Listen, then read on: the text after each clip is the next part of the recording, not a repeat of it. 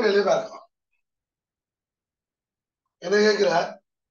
திணிவு, நீளம், நேரம், மின்னோட்டம் ஆகிய அடிப்படை பௌதிக கணியங்களின் பரிமாணங்கள் சார்பில் மின்னழுத்தத்தின் பரிமாணங்கள். ரைட். மின்னழுத்தத்துக்கு பரிமாணம் கேட்கிறார். சோ மின்னழுத்தம் எங்க இருந்து வரும்? மின்னழுத்தத்துக்கு எங்கேயாவது இந்த சமன்பாடு பார்க்கணும். ஜூல் பெர் கூலோம் போல நம்ம எல்லாம். ஏன் அழுத்தம் என்றது வேலையுங்கள் ஏற்றம், ஓரளவுக்கு கூலோம் ஏற்றத்தை கொண்டு வர்றதுக்கு செய்யற வேலை. அப்ப வேலையுங்கள் ஏற்றம் ஜூல் பெர் கூலோம். ஜூல் வந்து என்ன? Newton metre. கூலோம் என்றது உங்களுக்கு தெரியும் Q Saman IT, I Saman Q/T, அப்ப Q சமன் IT. அப்ப கூலோம் என்றது ஆம்பியர் செகண்ட். அப்ப ஆம்பியர் செகண்ட் -1. இப்ப பரிமாணம் போடுங்க. நியூட்டனுக்கு MLT -2, மீட்டருக்கு L, ஆம்பியருக்கு I, I -1, T -1. அப்ப என்ன வரும்? M L ஸ்கொயர் இது மிதிஞ்சா T -3, I -1. அப்ப M L square T -3, I -1. அப்ப எத்தனாவது விடை? முதலாவது விடை. ஓகே.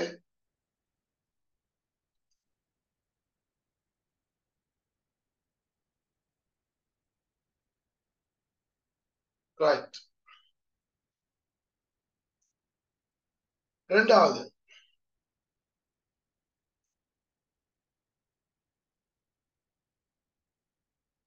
என்னவா?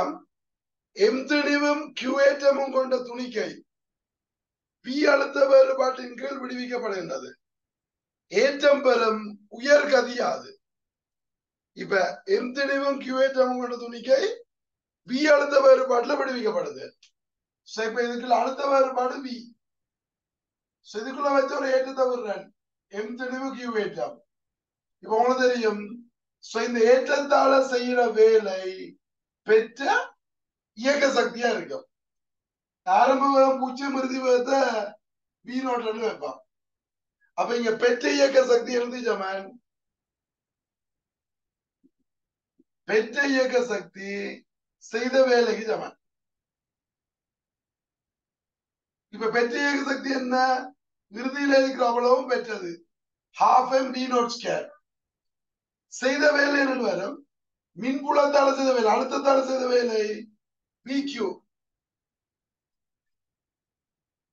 அழுத்தத்தால செய்த வேலை VQ. அப்ப இங்க என்ன கேட்டது? உயர் கதியல் தான் கேட்டது. அப்ப V0². V0² சமன் 2VQ/m.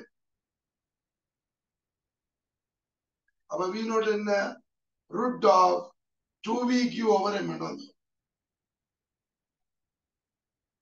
அப்ப இது விட third answer. √2VQ/m.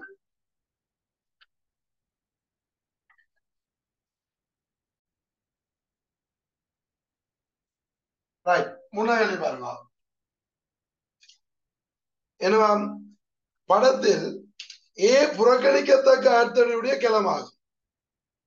தடை R அதிகரிக்கப்படும் போது மின்குமிழின் ஒளிர்வின் பிரகாசம். இப்ப இதுல ஒரு மின்கலம்.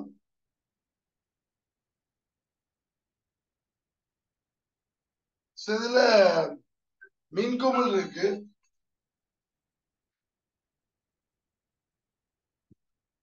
இதுல மாறுந்தலை. இவர் என்ன சொல்றார்? ஏ புறக்கணிக்கத்தக்க அகத்தடையுடைய களம். இதன் அகத்தடை புறக்கணிக்கத்தக்கது. இப்ப இதன் அகத்தடை புறக்கணிக்கத்தக்கதுண்டா இதுக்கு இருக்கிற அழுத்த வேறுபாடு எப்பவும் மீதான். நீங்க என்னதான் இந்த தடையை மாத்தினாலும் இதுக்குள்ள இருக்கிற மின்னியக்கு அழுத்த வேறுபாடு மாறாது. இதுக்குள்ள இருக்கிற அழுத்த வேறுபாடு அதேதான் இதுக்கே இருக்கும். நீங்க இந்த தடையை மாத்தினாலும் இதுக்கு இருக்கிற அழுத்த வேறுபாடு மாறாது. அப்ப அது இந்த பிரகாசம் மாறாது. அழுத்த வேறுபாடு கூட்டினா தானே மின்னோட்டம் கூடும், அப்பதானே பிரகாசம் கூடும். அப்ப இங்க அழுத்த வேறுபாடு மாறல என்றால் பிரகாசம் மாறாது. ஓகே, அப்ப ரெண்டாவது இடம். ரெண்டாவது இடம்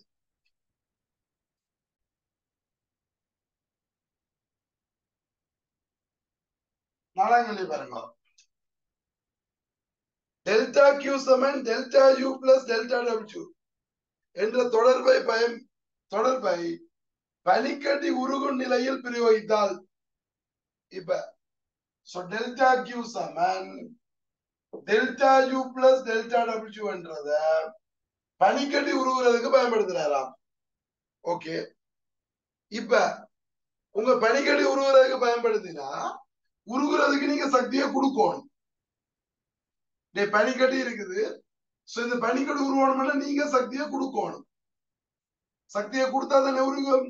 அப்ப சக்தியை வழங்குறீங்கன்னா பிளஸ், அப்ப delta Q greater than 0. Okay, இங்க உருகேக்க அகச்சக்தி மாறாது, சாரி வெப்பநிலை மாறாது. வெப்பநிலை மாறாது, ஆனாலும் அகச்சக்தி மாறும். வாயுக்களா இருந்தா வெப்பநிலை மாறலைன்னா அகச்சக்தி மாறக்கூடாது. ஆனா இது திண்மம் திரவமாகுதல்லோ, இந்த நிலை மாற்றத்துல இங்க அசையாம இருந்த மூலக்கூறுகள் என்ன செய்ய போகுது, திரவமா மாறணும்னு அசைய போகுது. அப்ப இவருக்கு அகச்சக்தி ஒண்ணு கிடைக்குது இல்லையா? அப்ப இவருக்கு அகச்சக்தி கிடைக்கிறபடியா அகச்சக்தி அதிகரிக்குது கிரேட்டர் than 0. இனி டெல்டா டபிள்யூ பார்த்தா, செய்யப்பட்ட வேலையை பார்த்தா, திண்மமா இருக்கிறத விட திரவமா இருக்கக்குள்ள அடர்த்தி கூடுது இல்லையா? பனிக்கட்டி நடத்தி 900 சம்திங், நீரின் நடத்தி 1000 சம்திங். அப்ப அடர்த்தி கூடுதல்லோ கனளவு குறையுது. கனளவு குறையுதுண்டா என்ன நடக்கணும், வாயு மீது வேலை செய்யப்படணும். Delta W less than 0. ஆனா அப்படி ஒரு ஆன்சரை காணல. இது ரெண்டும் கிரேட்டர் than 0, ரெண்டும் கிரேட்டர் than 0 டெல்டா டபிள்யூ இப்ப இதன் படி பார்த்தா லெஸ் தேன் வரணும். அது அப்ராக்சிமேட்லி 0, அன்னளவா 0 போட்டா டெல்டா டபிள்யூ 0 கொடுக்கலாம். ஓகே, மாற்றத்தை நீங்கள் அன்னளவா புறக்கணிச்சா, ஆனா உண்மையா என்ன நடக்கும், இங்க நிலை மாற்றம் நிகழுது. இப்ப பி இன்டு டெல்டா வி போட இயலாது, ஏன்னா அது வாயுக்குரிய சமன்பாடு. பட் இங்கே நாங்கள் போடலாம். அப்படி போட்டா அப்படி ஒரு ஆன்சர் இல்ல. ஏன், ரெண்டும் கிரேட்டர் than 0 இருக்கேக்க ஒன்று 0 வருது, ஒன்று கிரேட்டர் than 0 வருது. இப்ப உங்களுக்கு கனளவு குறையுது, கனளவு குறையுதுண்டா அங்க செய்யப்பட்ட வேலை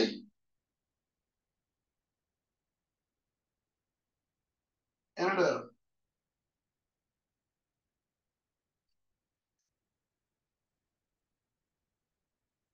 சொண்டில் பூஜ்ஜியமா இருக்கணும் அல்லது லெஸ் தேன் வரணும் இல்லையா? அப்ப செருக்கிறதுக்குள்ள பொருத்தமான இதை கொடுப்பாங்க. மூன்றாவது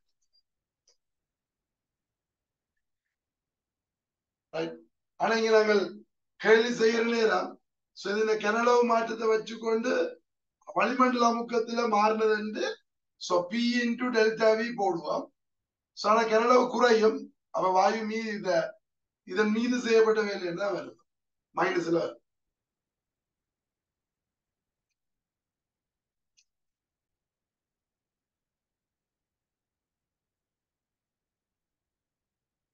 அஞ்சாம் கேள்வி பாரு. மின்னேற்றங்கள் புலங்களில் இயங்குவது தொடர்பாக செய்யப்பட்ட பின்வரும் கூற்றுகளை கருதுக. மின்னேற்றங்கள் இயங்குதாமா? முதலாவது சொல்றாரு என்னவா, தனியான மின்புலத்தில் ஒரு மின்னேற்றம் ஒருபோதும் ஓய்வில் இருக்கவோ சீரான கதியுடன் இயங்கவோ முடியாது. என்னவா, மின்னேற்றங்கள் புலங்களில் இயங்குவது. அப்ப தனிய மின்புலம் இருக்குது. மின்புலம் தனியே இருக்கிற இடத்துல நாங்க ஒரு ஏற்றத்தை விட்டா என்ன செய்யும்? அது கட்டாயம் இயங்கும். ஏன்? விசதொலிப்படம். விசதொலிப்பட கட்டாயம் இயங்கும். இயங்க ஆறு முடுக்கும். அப்ப வேகம் மாறும். கட்டாயம் மாறுது. ரைட். இயங்கைக்குள்ளையும் எப்பவும் விசதொலிப்பட்டு கொண்டே இருக்கு. மேடம் இருக்கா எந்த திசையில இயங்கினாலும். அப்ப விசதொலிப்பட்டு கொண்டே இருக்கிறதால இவரால சீரான கதியிலையும் இயங்க இயலாது. ஓகே. அப்ப இது கட்டாயம் என்ன செய்யணும்? இப்ப இது சரி, ஓய்வில் இருக்கவோ சீரான கதியோடு இயங்க முடியாது. சரி,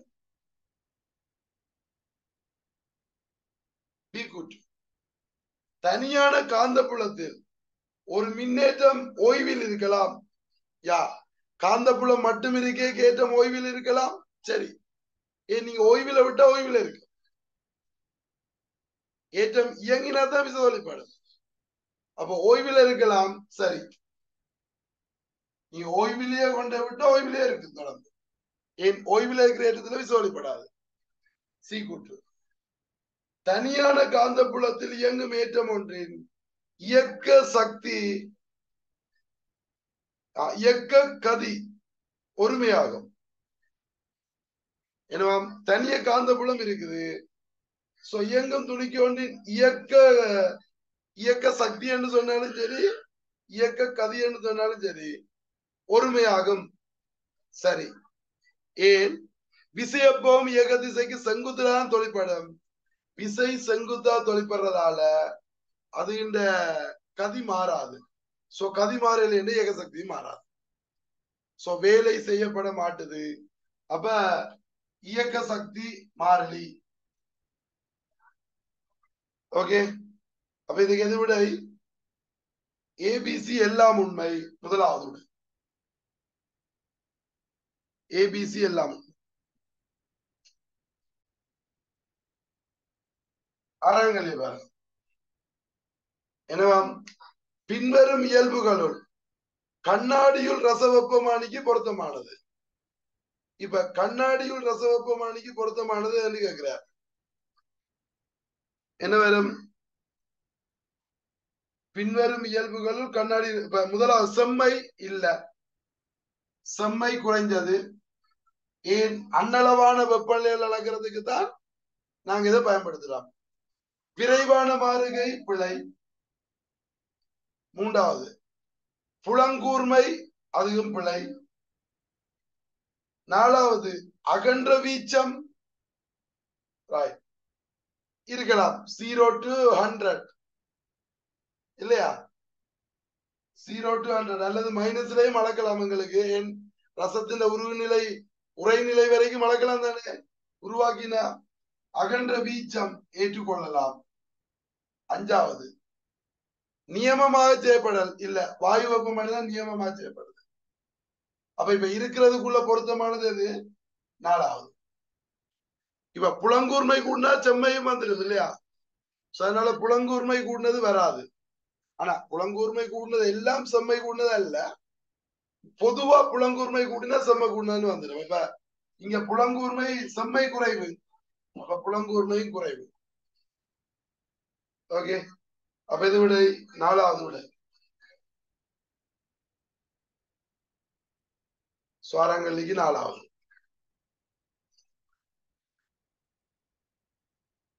வேளாங்கல்லி வரலாம்.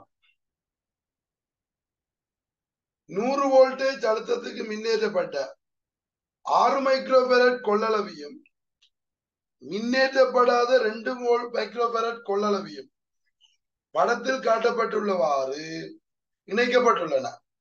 ஆளி மூடப்பட்டால் பொது அழுத்தம். இப்ப என்னவாம்? 100 வோல்டேஜ் 6 மைக்ரோஃபரட். அதுல என்ன ஏற்றம் இருக்கும்?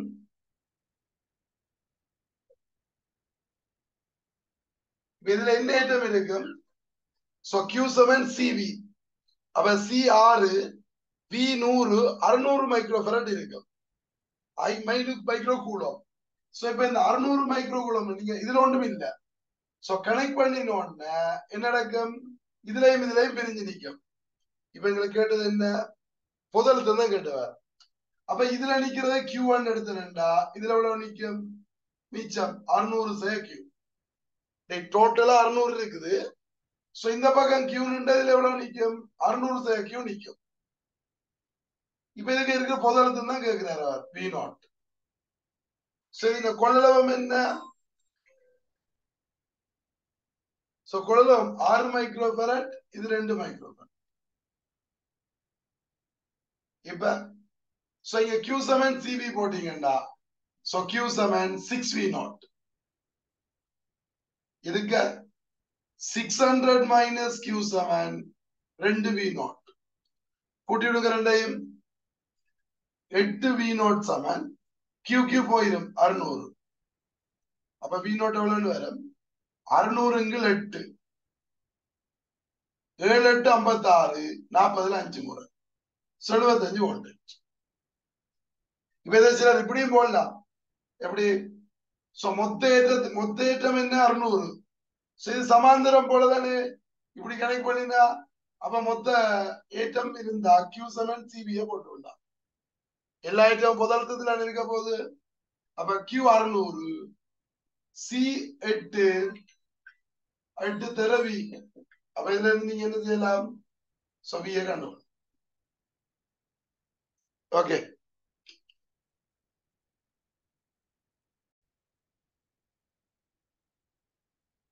எட்டாம் கேள்வி பாருங்க. ஒரு முனை மூடப்பட்ட குழல் ஒன்று அடிப்படை சுரம் 50 ஹெர்ட்ஸ் ஆகும். அதே நீளமுள்ள இருமுனையும் திறந்த குழாயிலும் மேலே குறிப்பிட்ட ஒரு முனை மூடப்பட்ட குழாயிலும் பரிவை ஏற்படுத்தக்கூடிய ஒளிமுதலின் மீது என்னவாம்?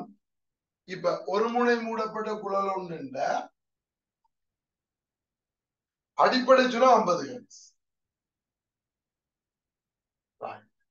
இது 50 ஹெர்ட்ஸ். இப்ப என்ன கேட்கிறார்?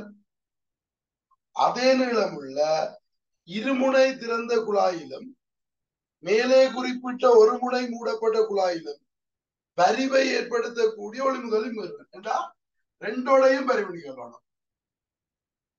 இந்த குழாயோடையும் பரிவு நிகழணும், இருமுனை அதே நீளமுள்ள இருமுனை திறந்த குழாயோடையும் பரிவு நிகழணும். அது எந்த மீறன்னு கேட்கிறார். இப்ப இது F0 50 திறந்த குழாயின் அடிப்படை மீறல் என்ன இருக்கும்?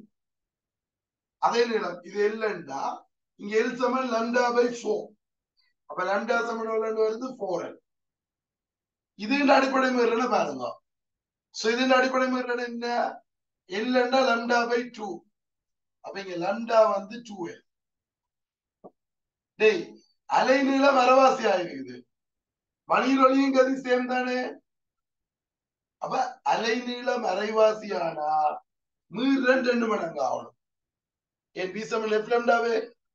அப்ப அலை நீளம் அரைவாசியானா மீறல் 2 மடங்கா. இது அடிப்படை 100. அடிப்படை மீறல் 100 ஹெர்ட்ஸ். இப்ப இது அடிப்படை படி எழுதுங்க. அடிப்படை 50 F0. F1 எவ்வளவு? 150. F3 F0. அடுத்து F2 எத்தனை? 5 F0. 5 F0 இருந்தா 250.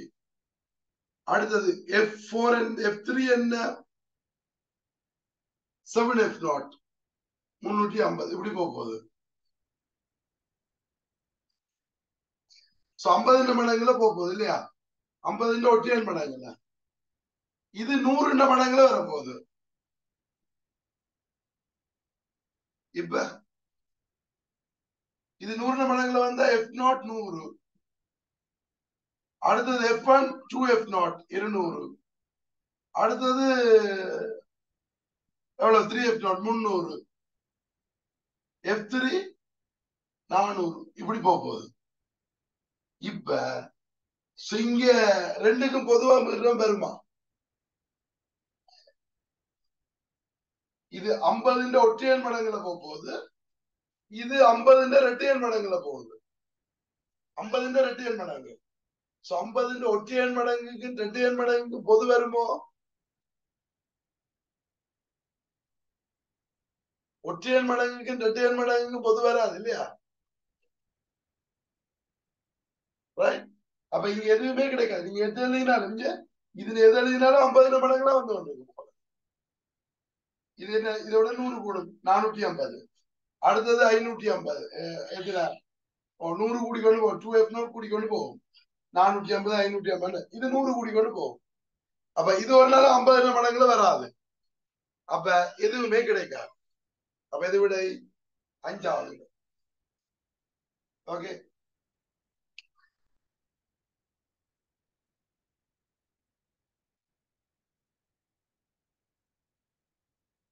தானே?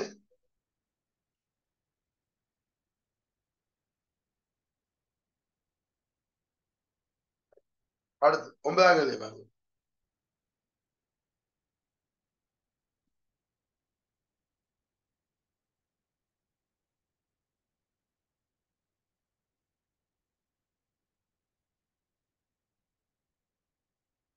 என்னவா? இயல்பான செப்பஞ்சையில் உள்ள ஒரு வானியல் தொலைக்காட்டியின் உருப்பெருக்க வலு 10, பார்வை துண்டின் குவிய நீளம் 20 சென்டிமீட்டர் ஆயின் வில்லைகளின் வேறாக்கம். என்னவாம்? இயல்பான செப்பஞ்சையில் உள்ள ஒரு வானியல் தொலைக்காட்டி உருப்பெருக்க வலு 10. இப்ப உருப்பெருக்க வலு என்ன? f0 f அது 10. ஓகே, எடுக்கும். பேந்து பார்வை துண்டு 20. அப்ப பொருளிய காணலாம். f20 f0 காணலாம். f0 27 10. அப்ப f0 எவ்வளவு? 200 சென்டிமீட்டர். சோ பொருளி இப்ப உங்களுக்கு தெரியும் இயல்பான செப்பஞ்சைகள் இருக்கு. f0 பிளஸ் f தான் வேறாக்கம். என்னோட பேர் f0 plus f 220 centimetre. 220 220 centimetre. So வில்லைகளின் வேறாக்கம் 220. அப்ப எத்தனாவது விடை? 2வது. ஓகே,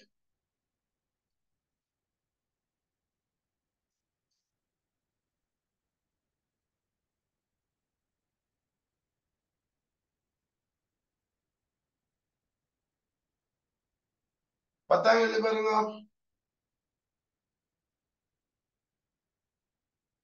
30 பாய்சி ஆரம்ப வெப்பநிலையிலும் 85% சாரப்பதனும் உள்ள மூடிய அறை ஒன்று மாறா வீதத்தில் குளிர்ச்சி அடைகின்றது. அறையில் உள்ள வளியின் சாரிரப்பதிலும் தரியிறப்பதிலும் ஏற்படும் மாற்றங்கள் பற்றிய பின்வரும் கூட்டுகளை கருதுக. ஆரம்பத்துல 30 பாய்சி சாரப்பன் 80%, 85%. இப்ப என்ன சொல்றார்? அறையின் வளியின் வளி மாறா வீதத்தில் குளிர்ச்சி அடைகிறது. இப்ப வெப்பநிலை குறைஞ்சா என்ன நடக்கும்? இப்ப அரை மூடி அறையല്ലോ, மூடி அறையன்றபடியா இப்ப வெப்பநிலை குறைஞ்ச நிக்கக்கூடிய நீராவின் திணிவு குறையும். ஆனா நிக்கிறது மாறாது. நிக்கிற நீராவின் திணிவு மாறாது, நிக்கக்கூடியது குறையுது. இப்ப என்ன நடக்கும்? சாரப்பன் கூடும். ஆனா கூடி 100% வரும். அதுக்கு பிறகு மாறாது. அப்ப சாரப்பன் கூடி மாறாது. தண்ணீரப்பன் என்ன செய்யும்? முதல்ல இது மாறாது. ஆனா 100% வந்தோன்னு என்ன செய்யும்? இது ஒடுங்க வலிக்கணும். அப்ப அதுக்கு பிறகு திணிவு குறைக்க அளவு மாறாது இல்ல. RH m/m. இப்ப இது குறையுது, இது மாறாது முதல். அப்ப என்ன நடக்கும்? கூடும். பிறகு இதுவும் குறையும், இதுவும் குறையும். என்ன நிலைமை அடைஞ்சோன்னா இவருக்கு சமண இவர் வந்தோன்னா ரெண்டும் குறையும். அப்ப மாறாது. கூடும், பின் மாறாது. ஏஜுகள் நடக்கும் m/v. v மாற இல்ல, முதல் m மாறல. அப்ப முதல்ல மாறாம இருக்கும். பிறகு ஒடுங்க வழிகிட்டோன்னு இது குறையும், மாறாதிருந்து குறையும் இல்லையா? அப்ப இதன்படி என்ன விட வரும்? ஏ கூட்ட பாருங்க.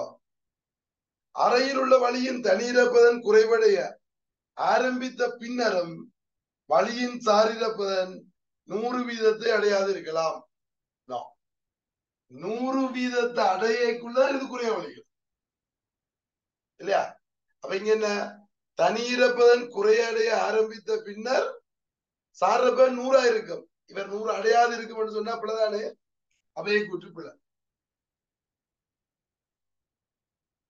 பி கூற்று, சாரிழப்பதன் முதலில் அதிகரித்து பின் மாறாதிருக்கும். அதிகரித்து மாறாதிருக்கும் சார். சி கூற்று, பனிபடு நிலையில் வளியின் தனியிறப்பதன் குறைவடைய ஆரம்பிக்கும். பனிபடு நிலையில் வளியின் தனியிறப்பதன் குறைய ஆரம்பிக்கும். இப்ப எது பனிபடு நிலை? வெப்பநிலையை குறைச்சு கொண்டு போய் இது 100% தான் பனிபடு நிலை. சாரிழப்பதன் 100க்கு வரைக்கும் பனிபடு நிலை. இப்ப பனிபடு நிலையில் வளியின் தனியிறப்பதன் குறைவடைய ஆரம்பிக்கும். சரி, ஏன் பனிபடல 100 ஏத்துக்கு வரும். அப்பதான் குறைய ஆரம்பிக்கிறார். ஆரம்பிக்கிறான் தானே. அப்ப சரி, அப்ப இதை விட பியும் சியும் மற்றும் 4வது விட. ஓகே,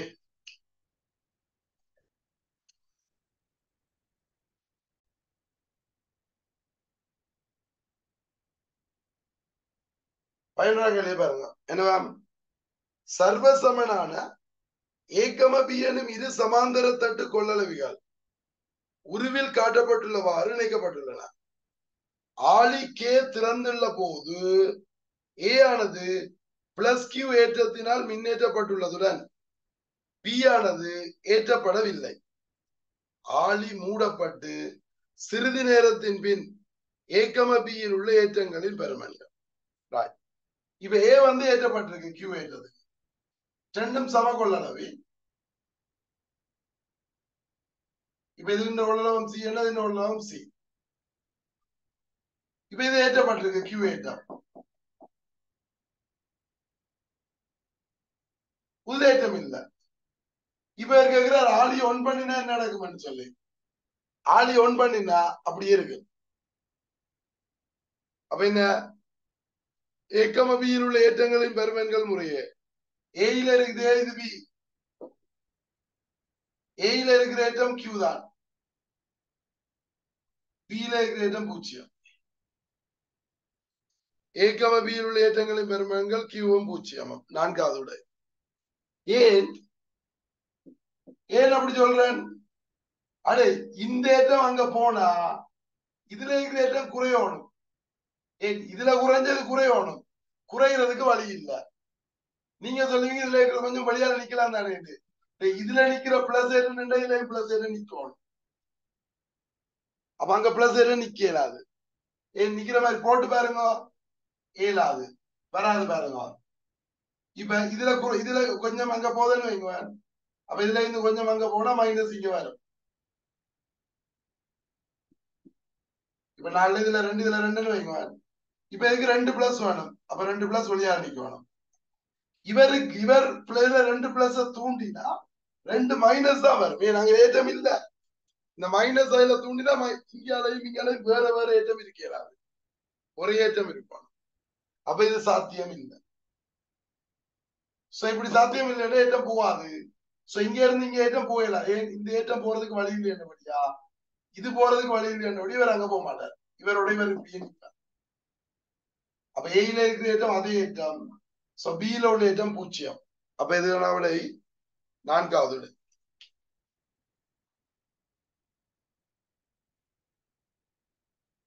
ஓகே,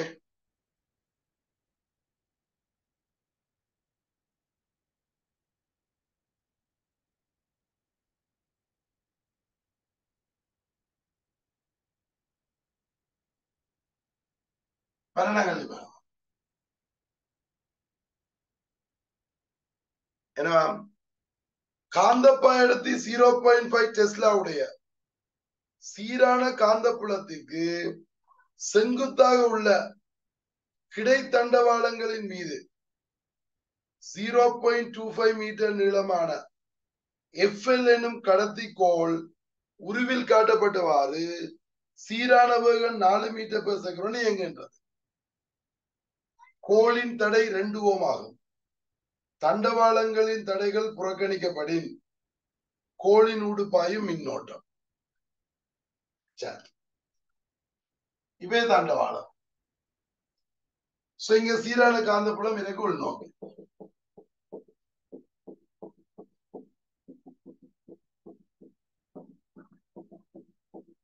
உள்நோக்கி காந்தப்புலம் இருக்குது. இப்ப இதுல தடை கனெக்ட் பண்ணிருக்க 4 ஓம், இங்கால 12 ஓம்.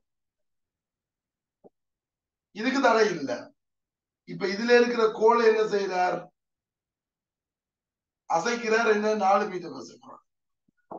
இப்ப உங்களுக்கு தெரியும், காந்தப்புலத்துக்குள்ள ஒரு கோள் அசைச்சா இதுல மின்னிய கிசை தூண்டப்படும். எந்த திசையில? பிளமிங்கின் வழக்கை விதிப்படி காந்தப்புலம் உள்ளுக்கு அசைக்கிறது இங்க, அப்ப மேல் நோக்கி மின்னிய கிசை தூண்டப்படும். இந்த தூண்டப்படும் மின்னிய கிசைக்கு என்ன சமன்பாடு? E சமன் PLV. காந்தப்பாடு என்ன? 0.5. L வந்து 0.25 இல்லையா? V என்ன? 4. டேய், இது 0.2 வேண்டாம். 1/4 1/4 4 போயிடும். அப்ப என்ன வோல்டேஜ்? 0.5 வோல்டேஜ். இனி இந்த கோளுக்கு 2 ஓம் தடை இருக்கு. இப்ப இதை ஒரு எலக்ட்ரிக் சர்க்கிட் மாதிரி பார்த்தா, இப்ப இந்த 12 ஓமுக்கு 4 ஓமும் சமாந்தரம். இதால போற கரண்ட் இதால பிரிஞ்சுங்க செய்யற போகுது.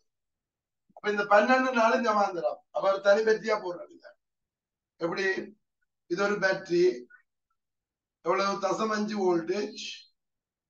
அதுல 2 ஓம் தடை இருக்குது. ரைட்? பிறகு இந்த 12 ஓமுக்கு 4 ஓமுக்கு விளைவில் என்ன?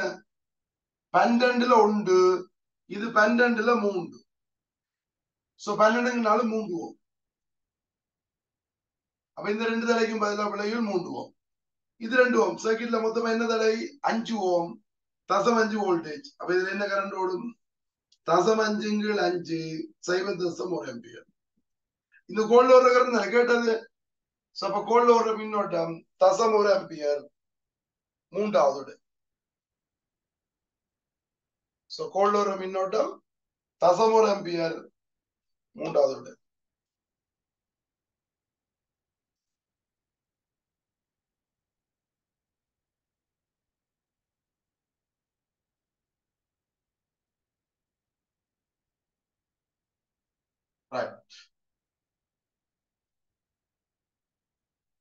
பைமுனங்களை பாருங்க. உருவில் காட்டப்பட்டுள்ள மின்சுற்றில் மின்னியக்க விசை ஈயும் அகத்தடை 6 தடை 6 பெருமானம் 4 ஓம்.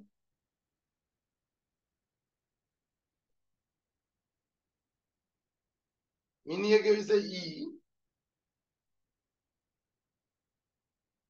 அகத்தடை 6.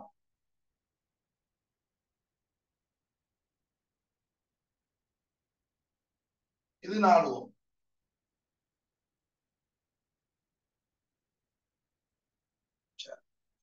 இப்ப ஆலியஸ் திறக்கப்படும் போது லட்சிய வோல்ட்மானியின் வாசிப்பு 10 வோல்டேஜ்.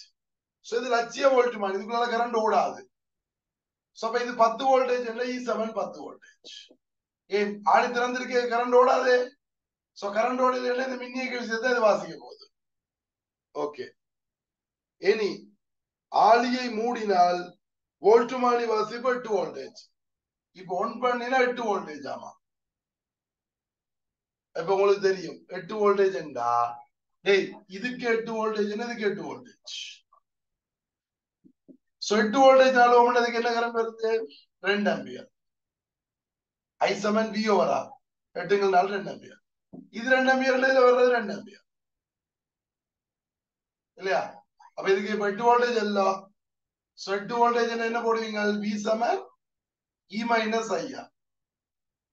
அப்ப 8 சமன் E வந்து 10, I 2 R காணணும். அப்ப 2R சமன் 2, R சமன் 1. அகத்தடை 1 ஓம். அப்ப மின்னியக்கு விசை 10, அகத்தடை 1, கேட்டது அகத்தடை தான் 1 ஓம். 5வது விடை.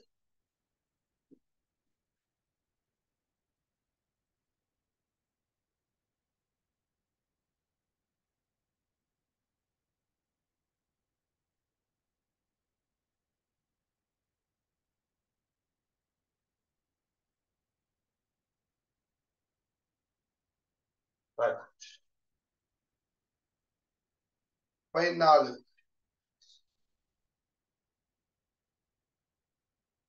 என்னவா?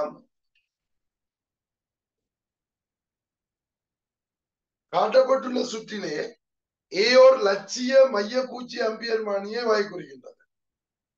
அதன் வாசிப்பாக இருக்கக்கூடியது.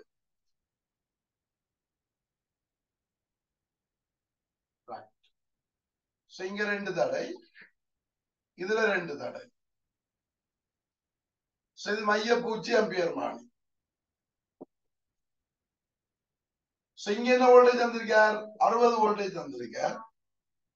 கீழுக்கு பூச்சி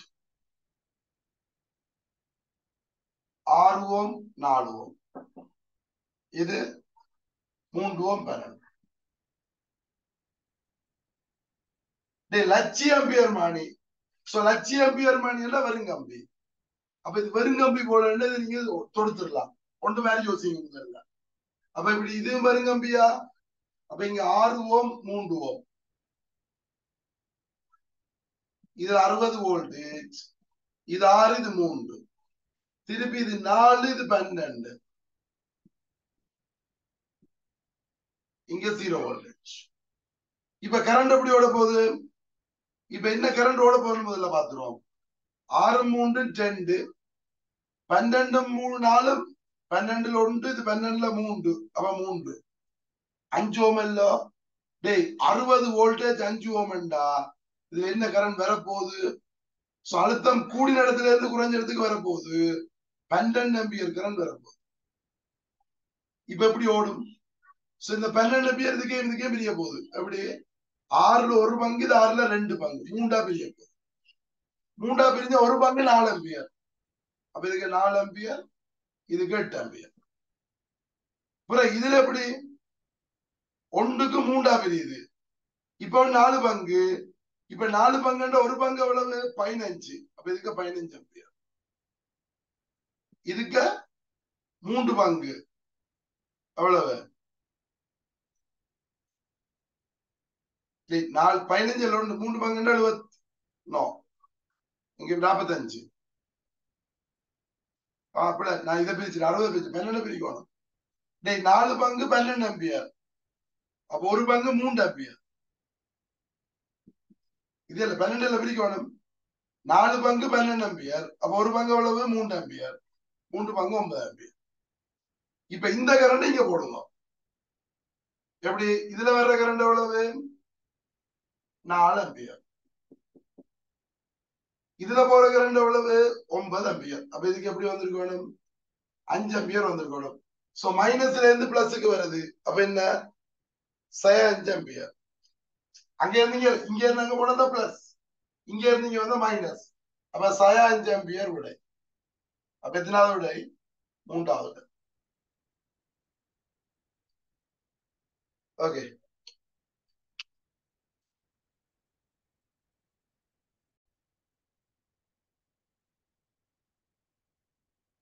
பதினஞ்சாம் கேள்வி பாருங்க.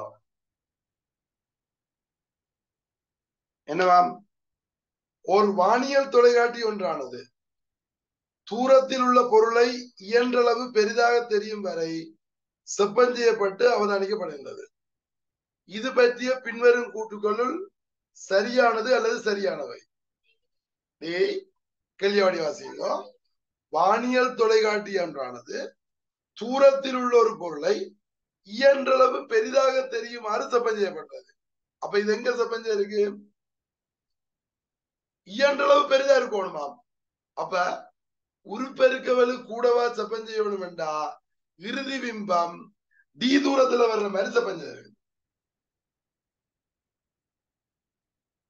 வானியல் தொலைக்காட்டி அப்ப தொலைவில இருந்து கதிர் வருகுது.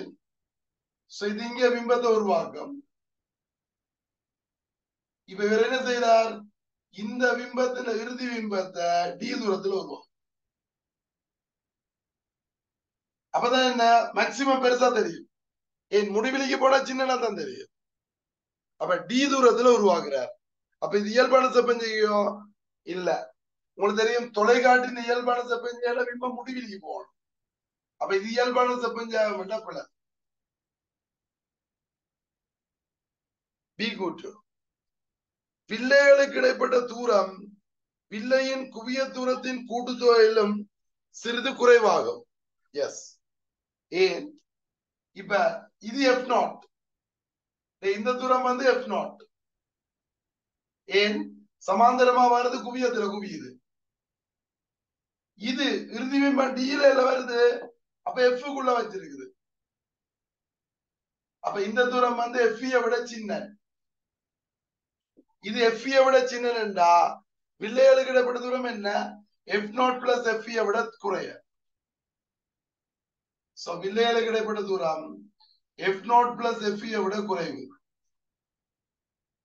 இவர் என்ன சொல்றார்? கூட்டுத்தொகையிலும் சிறிது குறைவாகும். சரி.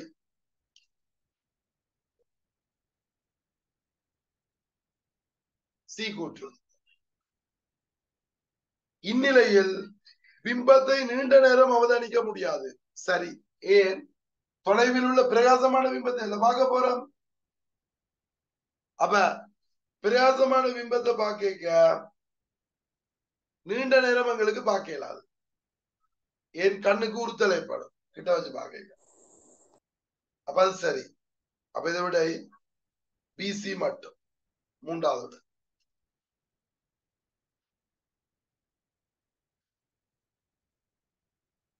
ஓகே.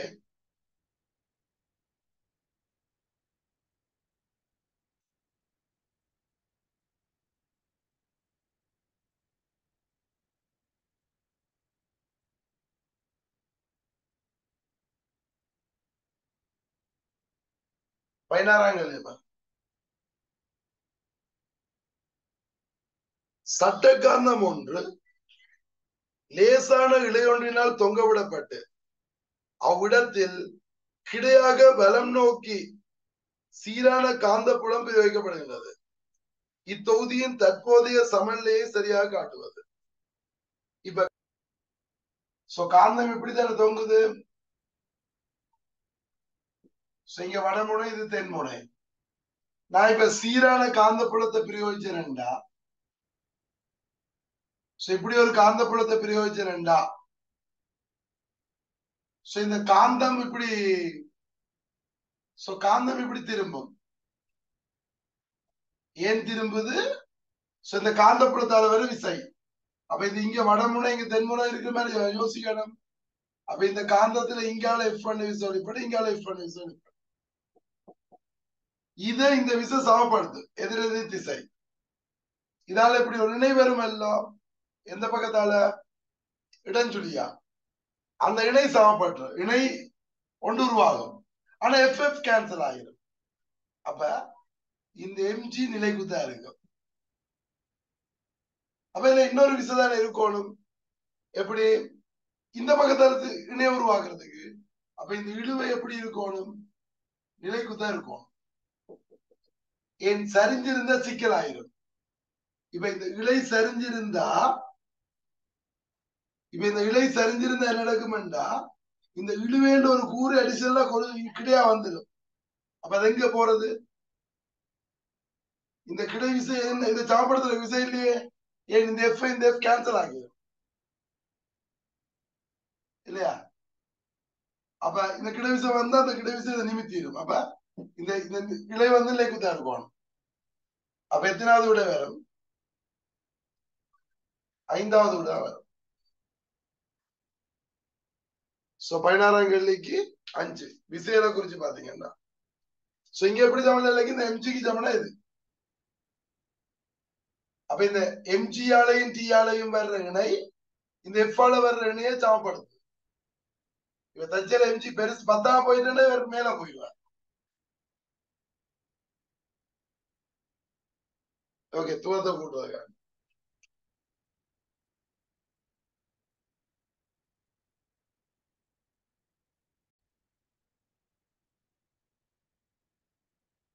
17ஆம் கேள்வி பாருங்க. ஒலிம்பிக்கில் நடைபெறும் உயர் நீர்மூழ்கும் போட்டியில் பங்கு பெற்றும் நீர்மூழ்குபவர் மேற்பலகையில் இருந்து பாயும் போது தனது உடலை வளைப்பதன் காரணம். இப்ப உடலை வளைச்சா என்ன நடக்கும்? அவருக்கு சுழற்சி ஏற்படும். பல்ட்டி அடிச்சு கொண்டு விழுகிறதுக்காண்டி தான் உடலை சுருட்டுறவன். ஓகே, உடலை சுருட்டினா சுழற்சி ஏற்படும். இவர் என்ன சொல்றார்? ஒழுங்கான முறையில் நீரில் மூழ்குவதற்கு நோ, சுழற்சியை அதிகரிப்பதற்கு சரி, தனது சக்தியை அதிகரிப்பதற்கு பிழை, சுழற்சியை மிக மெதுவாக்குவதற்காக பிழை, வேகத்தை அதிகரிக்கிறதுக்கு நோ இயலாது. அப்ப என்னது? சுழற்சிய அதிகரிக்கிறதுக்கு. ஏன் கிட்ட கிட்ட வந்துட்டா, சுருண்டுட்டா, வளைஞ்சிட்டா திணிவுகள் கிட்ட கிட்ட வரும். அப்ப சடுத்துவ திருப்பம் குறையும், சுழற்சி கூடும். அப்ப இதுக்கு சுழற்சியை அதிகரிப்பதற்காக. இரண்டாவது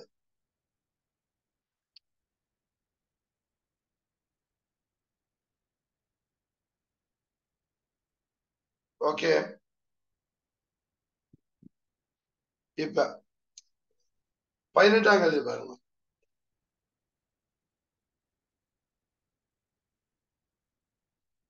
என்னவா? லட்சிய வாயு ஒன்று பிவி வரிப்படத்தில் காட்டப்பட்டுள்ளவாறு நிலை எக்ஸிலிருந்து நிலை வையிற்கு ஏகம பி எனும் இரு பாதைகள் வழியே கொண்டு செல்லப்படுகின்றது. அதில் பாதை பி பொயிலின் விதிக்கு அமைவானதாகும். பொயிலின் விதி என்ன?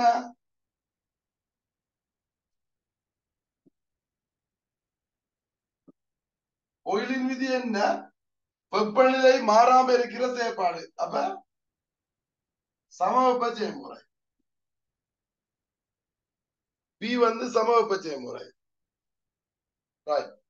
இப்ப எக்ஸிலும் வையிலும் வாயுவின் அகச்சக்திகள் சமனாகும். இது சமவெப்ப செயல்முறை. இங்க நீங்க வெப்பநிலை மாறல தானே? அப்ப வெப்பநிலை மாறல கட்டாயம் இது சமவெப்ப செயல்முறை. அப்ப எக்ஸ்லையும் வையிலையும் அகச்சக்திகள் சமன். சரி, அடுத்தது பி. பாதை பி வழியான மாற்றத்தின் போது வாயுவின் அகச்சக்தி கூடி குறையும். நோ, பியில மாறாது. சமவெப்ப செயல்முறை. அப்ப அதுக்கு மாற்றம். சி.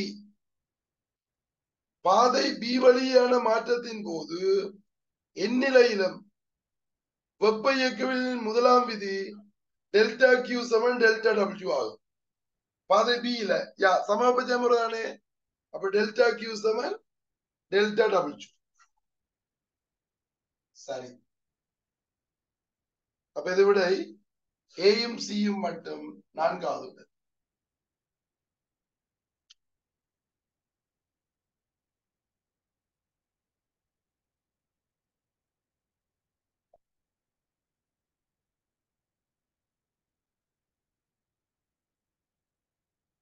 இது ஓகே. ரைட், 19ஆம் கேள்வி பாருங்க.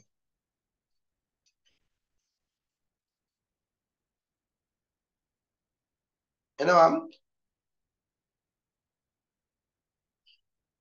காட்டப்பட்ட அமைப்பில் காட்டியவாறு சமதிரிவுடைய PQR குட்டிகள் லேசானதும் உராய்வற்றதுமான முசலங்களின் மீது வைக்கப்பட்டு அமைப்பு சமநிலையில் உள்ளது. இப்ப உருவில் உள்ள பாயின் அளவுடைக்கு வரையப்பட்டிருக்காங்க. புள்ளிகள் ஏகமபியில் உள்ள வால்வுகள் இரண்டும் ஆரம்பத்தில் மூடப்பட்டுள்ளன. அந்த 2 வால்வும் மூடப்பட்டிருக்காமா. இப்ப என்ன சொல்றார்? எல்லாத்துலயுமே சமதிணிவுகளை உடைய பொருட்கள் தான் வச்சிருக்கு.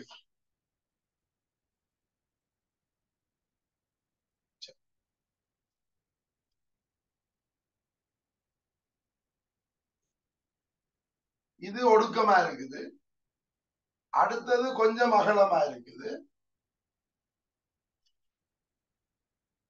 அடுத்தது இன்னும் ஆழ பாருங்க. இதுல ஒரு வேல்வு இருக்குது, இதுல ஒரு வேல்வு இருக்கு. ஆரம்பத்துல இந்த வேல்வு முடியும். இப்ப எல்லாமே ஒரே மட்டத்துல இருக்கு. திணிவு வேற சம திணிவு வைக்கப்பட்டு.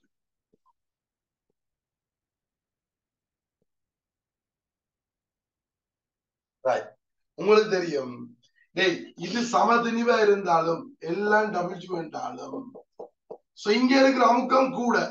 ஏன் நிறைய பரப்பு தானே. இங்க பரப்பு குறைஞ்சாலும் இதுல அமுக்கம் கூட. இதுல அமுக்கம் அதை விட குறைய, இதுல ஆக குறைய, பரப்பு நல்லா கூட. இந்த இடத்துல எது இந்த வெயிட்டால வர்றது. ஆனா திரவத்தால வர்றது என்ன? திரவத்தால வர்றது ஒரே அளவு. அப்ப டேய் இங்க அமுக்கம் கூட இல்லோ, திரவத்தால வர்ற அமுக்கம் கூட ஒரே அளவு. அப்ப இதுவும் இதுவும் சேர்ந்த இந்த இடத்துல அமுக்கம் வரும். அப்ப இந்த வேல்வு மூடி இருக்குன்னு இப்படி இருக்கும். அப்ப இப்படி மூடுபடுறோம். இங்கேயும் இதுல இருந்து இங்க ஏன் அமுகம் கூட, இங்கதான் கூட. அப்ப இந்த வேல்வு இப்படி மூடுபடும். எந்த பக்கம் மூடினதான் தான் நீங்க கண்டுபிடிச்சிருக்கீங்கன்றதாலதான் அந்த வேல்வு மூடி இருக்குன்னு சொல்லிக்கிறத விட படம் தெரியல. இப்ப வேல்வு மூடி இருக்கு. ஏன் அமுக்கம் கூட விளங்கு தானே. இந்த திரவ அமுக்கம் சமன், ஹெச்ரோஜி சமன், ஒரே மட்டத்துக்கு இருக்கு. ஆனா இந்த நிறையால ஒரு அமுக்கம் வரமല്ലോ, அது நிறையங்கள் பரப்பு. இங்க பரப்பு கூட அமுக்கம் குறையும்.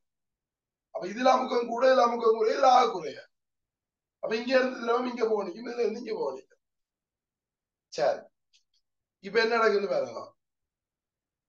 முதலாவது பாருங்க, இரண்டு வால்வுகளில் எந்த ஒன்று திறக்கப்படும் போதும் குற்றிகளின் உயரத்தின் மீது எந்தவித பாதிப்பும் ஏற்படாது. பிள்ளையே இங்க அமுகம் கூடவே, இங்க அமுகம் குறையவே. அப்ப இந்த திரவம் இதுக்குள்ள போய் இது ஏறும், தராங்க இல்லையா? அதே மாதிரி இது இங்க போய் இது ஏறும், தராங்க. அப்ப உயரத்துல மாற்றம் ஏற்படுமே. அப்ப முதலாவது குற்றுப்பிள்ளை மாற்றம் ஏற்படும். அடுத்தது, இரண்டு வால்வுகளில் வால்வு ஏ மட்டும் திறக்கப்படின் குற்றி பி உயர, குற்றி கியூ தாழும். நோ, இதை திறந்தா, இந்த வேல்வை திறந்தா இங்க அமுகம் கூட, இங்க இருந்துடும் இங்க போகும். அப்ப கியூ உயர பி தாழும். கியூ உயர பி தாழும். இவர் கியூ தாழும் உயரும் வந்திருக்கார். பி உயர கியூ தாழும் சொல்லிருக்கார். இது கீழே வர, இது மேல போகும். அப்ப ரெண்டாவது வீட்டு, மூன்றாவது வீட்டு பாருங்க. இரண்டு வால்வுகளில் எந்த ஒன்று திறக்கப்படினும் குற்றி கியூ தாழும். சொல்லலாது. ஏன் இவர் உயரேக்க, இவற்றை திரவம் முழுக்க எதுக்க போனா இவர் மாறாம இருக்கலாம். சொல்லலாது. பாப்போம் ஆன்சர், மற்றதில பார்த்துட்டு வருவோம். நாலாவது கூற்று, இரண்டு வால்வுகள் ஏக்கமபி இரண்டும் துறக்கப்படின் குற்றி கியூ உயர, குற்றிகள் பீக்கமாறு இரண்டும் தாழும். பிழை. பி தாழும், இது மேல போகும். இங்க இருந்து திரவம் போகும், இதுக்கே இருந்து போகும். அப்ப இது என்ன செய்யும்? உயரும். அப்ப இது பிள்ளையே ஆறு தாழும் மண்டபம் தானே. வால்வு பி மட்டும் திறக்கப்படின் குற்றி ஆர் உயர கியூ தாழும். இது சரி. இப்ப அஞ்சாவது சரி. ஏன் இந்த வால்வு பி திறக்கப்படுது, இதை மட்டும் திறக்கிற, இது கூட்டி இருக்கு. இப்ப இங்க அமுக்கம் கூட, இங்க அமுக்கம் குறைய. அப்ப இங்க இருந்து போகும், இது உயர, இது தாழும். அப்ப ஆர் உயர கியூ தாழும். சரி, இது சரி. என்னோட இது போல. இப்ப ஏன் இது போல, ஏன் இது பிள்ளைண்டா, இப்ப இது உயர, இதுல இருந்து போற திரவத்தாலே இது உயர்ந்த, இது மாறாமையும் இருக்கலாம், அல்லது இது பதியலாம், கியூ கீழ இறங்கலாம். அப்ப இவர் இரண்டு தாள் வாயில்களில் எந்த ஒன்று திறக்கப்படினும் கியூ தாழும். இல்ல ஒன்று திறக்க. இப்ப எந்த ஒன்று திறக்கப்படும், அப்ப இதை திறக்க தாழும், இதை திறக்க உயரும். அது பிழை. எந்த ஒன்று திறக்கப்படும், ஒன்றை தானே திறக்கிறான். அப்ப இதை திறந்தாலும் சரி, இதை திறந்தா உயரும். அப்ப அது பிள்ளைதானே. அப்ப இதை விட 5வது விட. சோ 10ஆம் பாகங்களுக்கு 5வது.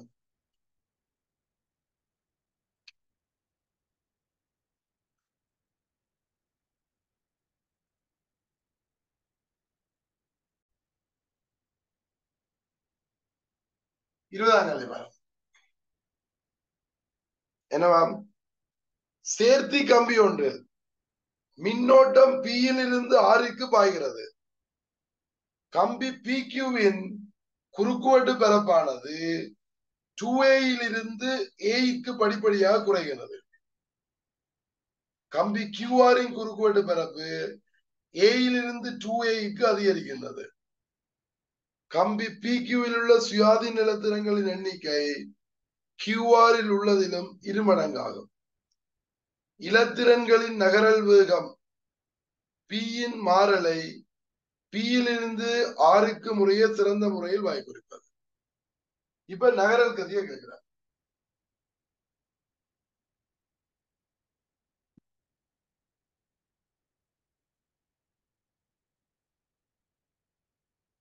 இப்ப இங்க குறுக்குவெட்டு பரப்பு 2Aல இருந்து பிறகு ஏல இருந்து 2A. குறுக்குவெட்டு பரப்பு மாறுது. ஆனா உங்களுக்கு தெரியும், ஒரு மின்னோட்டம் பாயைக்குள்ள ஐ மாறாது இல்லையா? ஆனா சுயாதீனத்தின் எண்ணிக்கை மாறுது. எப்படி? பியில் உள்ள சுயாதீனத்தின் எண்ணிக்கை கியூஆரில் உள்ளதிலும் 2 மடங்கு. இது எண்ணிக்கை என்னன்னா இது 2A. ஆனா ஒரு சைக்கிள் ஒரு மின்னோட்டம் ஒரே அளவு தானே இல்லாதக்குள்ள ஒற்றை கரண்ட் தான் சுத்தி ஓடும். ஐ மாறாது. இப்ப எங்களுக்கு கேட்டது நகரல் கதி. இப்ப நகரல் வேகத்துக்கு என்ன நடக்கும்? இதுல இருந்து இதுக்கு பாத்தீங்கன்னா ஐ சமன் VANE வாணி. ஐ மாறாது. குறுக்குவெட்டு பரப்பு கூடுது குறையுது. இங்க நீங்க பாக்குறேன் குறுக்குவெட்டு பரப்பு குறையுது, என் மாறாது, இ மாறாது. அப்ப இந்த குறுக்குவெட்டு பரப்பு குறைய வேகம் என்ன செய்யும்? கூடும். அப்ப இங்க நீங்க கூடுது.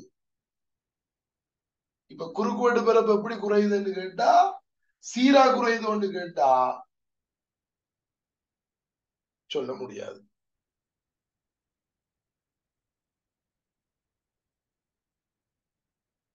இப்ப இதுல சீரா குறையுமோ?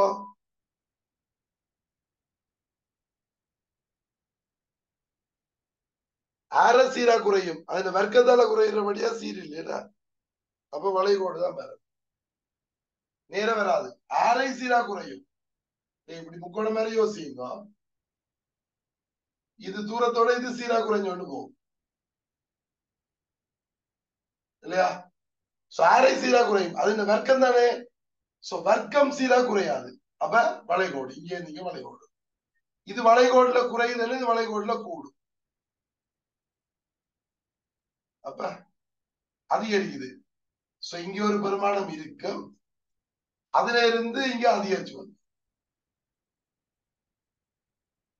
பிறகு இங்க இருந்து அங்க போய்க்க நடக்குது.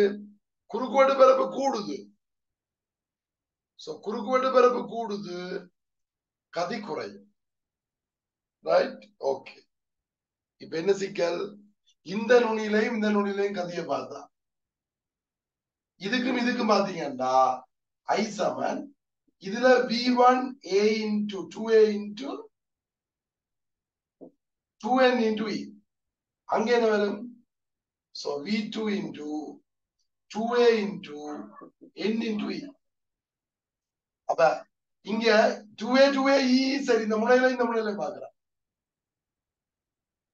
அப்ப E சமன் 2A சமன் ஐயும் சமன் N அரைவாசி ஆயிருக்கு. இது 2 மடங்கு ஆயிருக்கும். அப்பதான் இது சமனா இருக்கும். அப்ப இந்த இடத்துல இதுல இருக்கிற பெருமை 2 மடங்கு இல்லையா?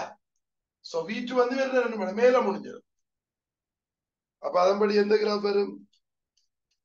இந்த இடத்துல ஒரே பெருமை தான். இந்த இடத்துலயும் என்ன நடக்கும்? இந்த இடத்துலயும் என்ன நடக்கும்? இதன்படி பாக்குற பெருமதியை விட இதுல மாறி இல்லையா? இந்த இடத்துலயும் சுயாலத்துல இன்னைக்கு அரைவாசியாக போகுது. அது 2 மடங்கா, இதுலயும் இது 2 மடங்கா, இதுல இருக்கிற வழியும் 2 மடங்கா இருக்கு. முடியக்கு இதுல இருக்கிற வழியும் 2 மடங்கா. அப்ப இப்படிதான் வந்து அப்ப இதை விட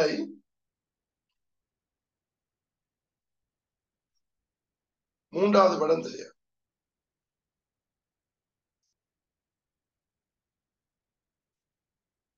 சோ 3வது விட வேற.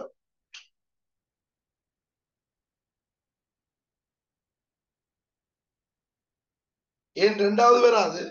2வது இதுவும் ஒரே இடத்துல முடியுது, வரையிலாது. இவற்றை 2 மடங்கா இருக்கணும், இவருக்கு இவற்றை 2 மடங்கா இருக்கும். மேல போகுமே.